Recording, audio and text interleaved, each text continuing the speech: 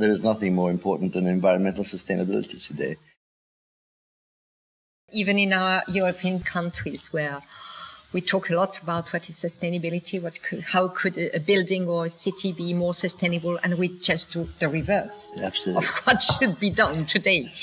The biggest danger to our world is that there will not be a world if we go on in the way we're doing, so that anybody, especially young students who become involved, I think it's extremely important.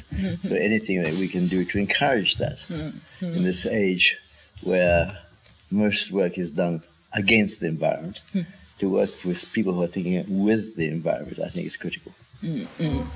That's a very big challenge for the students, but you are working almost all over the world. Did you have this feeling that every country is working with this challenge in every school of architecture? But I think the world is not working with it, which is a more serious problem. And everybody says good things and nobody does anything. In simple terms. Yes, yes. And I assume that every country that has a cultural tradition is involved with this problem.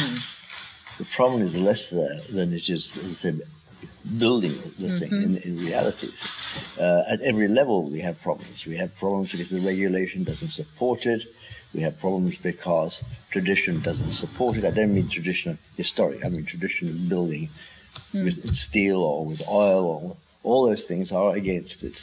You know, the fact that we can't even get a carbon tax, which is about the first thing we should have, tells you what the problems that we're facing.